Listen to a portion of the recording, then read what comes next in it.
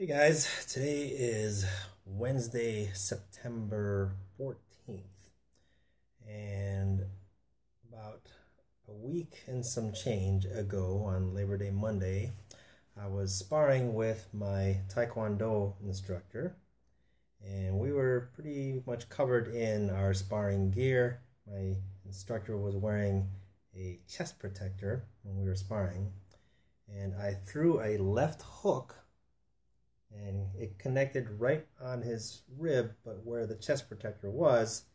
And the moment of impact, my left bicep tendon snapped off of my forearm and caused my bicep to roll up just like the way it is right now, kind of bunched up into my upper arm here like a grapefruit, because there's no more connection of this tendon to this part of the forearm.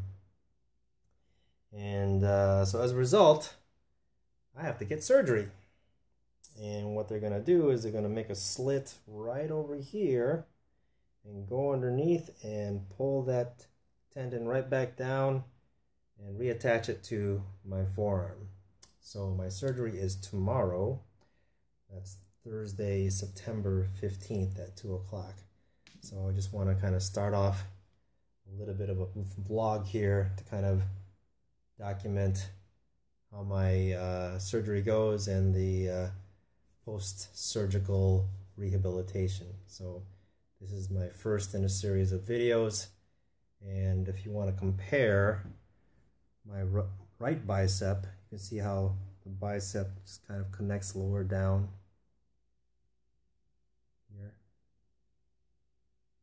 And if you compare when I do this, it's pretty far down, but then when you compare this, look how high up it is. So I'm going to try to do this and you can compare the asymmetry here and how weird that looks.